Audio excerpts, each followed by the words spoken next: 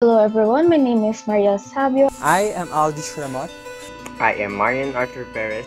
I am Patricia Silva. I am Rosellaine Trinie Elli. I am Russ and Eboña. I am Queen Vhylette Orbillo. And we are the guardians of our ecosystem. Here to discuss about the uninvited occupants in Fauna.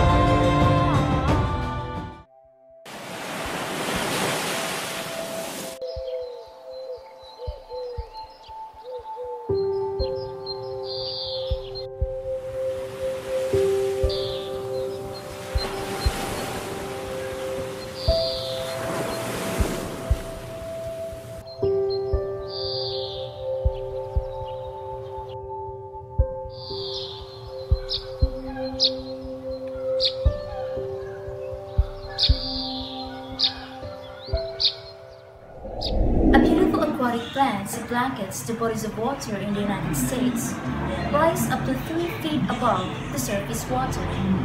Destructive swines that are capable of eating almost everything and spread disease.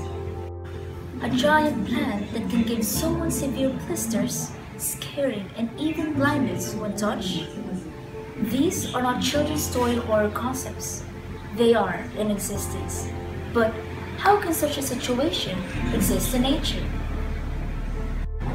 All these 3 situations are examples of invasive species, organisms that are harmful not because they are, but where they happen to be. The water hyacinth, for example, is native to tropical and subtropical South America, introduced to the US as an ornament. However, in the wild it forms thick, dense mats that cover the sunlight for submerged plants and other water organisms, crowding the bodies of water and clogging waterways and intake pipes. Basically, invasive species are organisms that are not native to an ecosystem and cause harm. And these unwanted organisms are being transferred from one place to another, resulting in a catastrophic situation of fauna species living unequally. Now the question that we should be asking, are humans considered to be invasive? From hominid primates to us being Homo sapiens, we introduce new things to ourselves, from craftsmanship, the Industrial Revolution, and the other periods.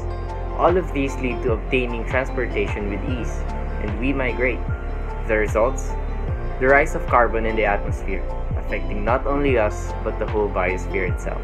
As for the macroscopic view, the carbon dioxide consists of carbon atom that naturally occurs in the atmosphere. It also released into the atmosphere by animals through cellular respiration.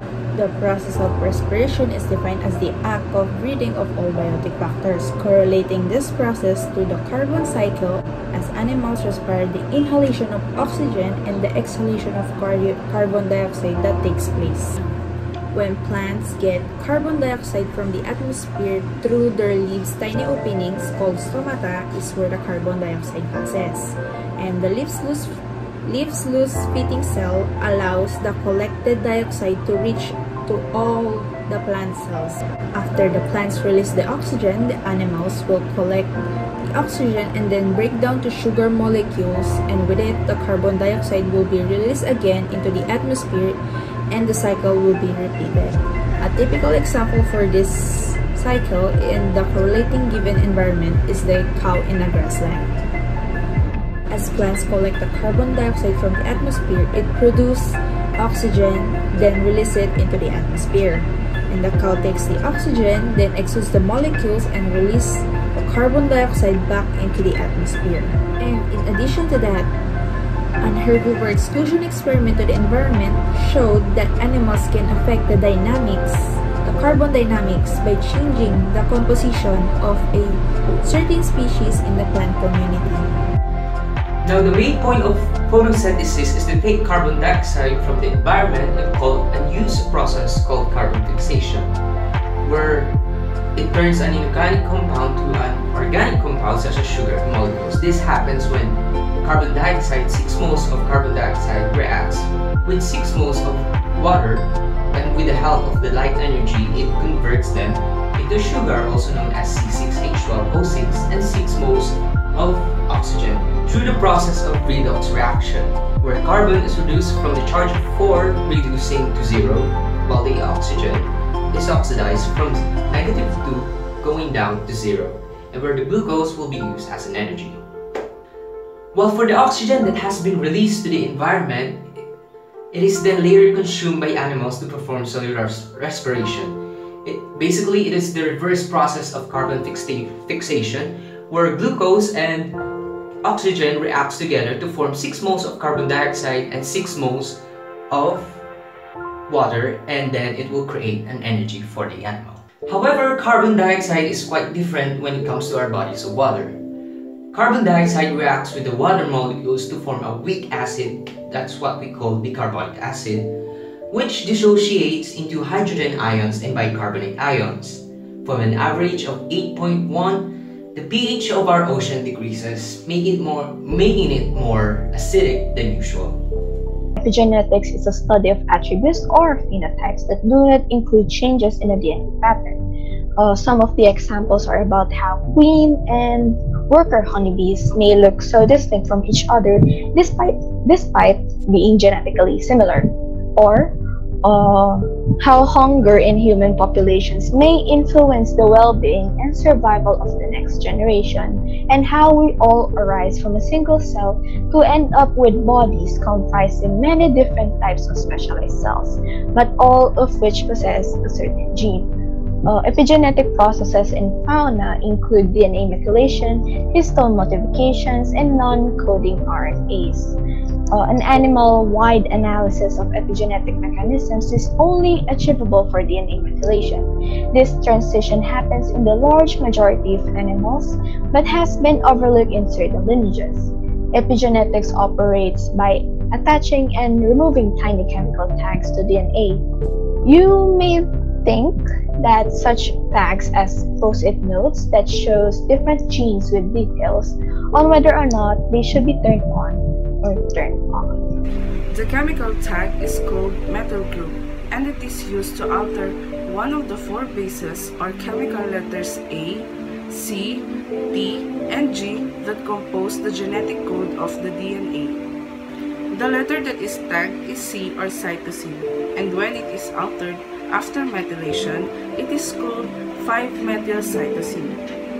Methyl groups are added to DNA by enzymes called DNA methyltransferases. In several cases, more methylated Cs in the DNA of a gene result of a gene being switched off. Honeybees are a perfect example on how can this happen. Despite the queen and the workers are female and genetically similar. The explanation on how this happened lies on the royal jelly, a fluid that is fed into a certain developing larvae, which results in this larvae turning into queens instead of workers. Thus, the switch between queen and workers can be flipped by the abundance of metal tags on the bee larvae's DNA. Natural grasslands are experiencing devastating disturbances caused by humans, and it takes a long time for them to recover. Humans are not considered as invasive species. However, we are nearly comparable to these invaders, as we are the cause of these catastrophic changes that create irreversible consequences. From pollution, destruction of natural habitats, hunting, and illegal smuggling and exploitation of animals are fine examples of our collective faults. We even take up more green spaces to cater more homes in cities, and that is indeed an accurate example of our invasion. These habitats for plants and animals need to survive, as we depend on a big percentage of our resources, our needs, and necessities from it. So, what we have to do is to rehabilitate, recover, and ensure that they are well conserved. We need to be the stewards, not the assassins of our environment, for the brighter future ahead of us.